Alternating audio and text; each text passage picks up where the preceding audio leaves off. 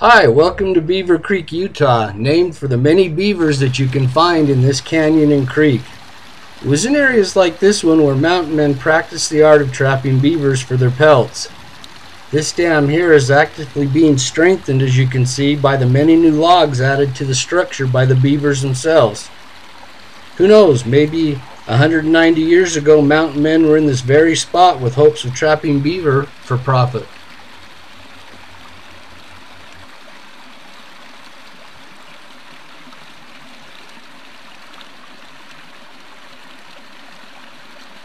Another beaver dam on the same creek. As you can see, like I said, it's November, early November. The water's covered in ice. The mountain men had to be brave because they had to go down into that water, set their traps, as cold as it was, and get out before they got in trouble.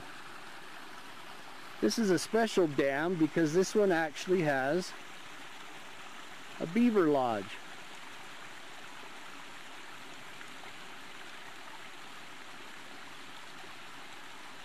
That's where the beavers live. They build their dams, build their lodges, and eat out of the stream or creek wherever they're at.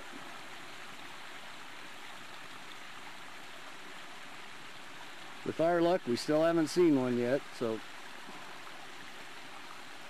we shall see.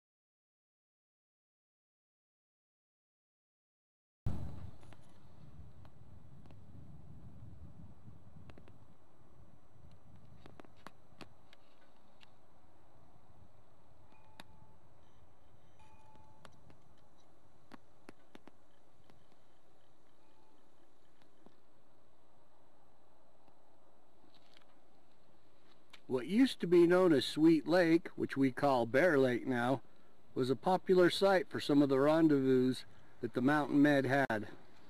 Most of them were at the south end, which is kind of hidden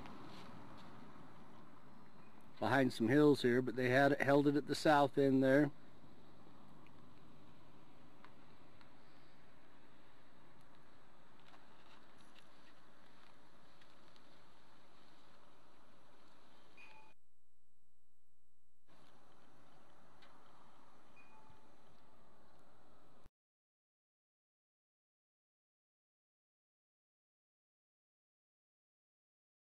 Trapper's Loop, the trail between Ogden Valley and the Weber River Valley.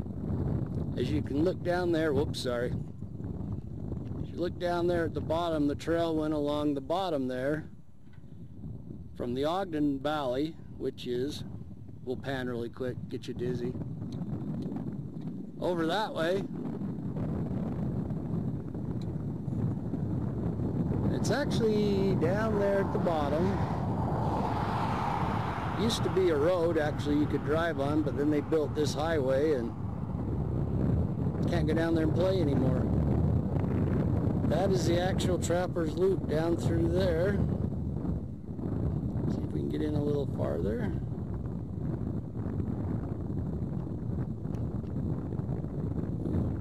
But yeah, that's it.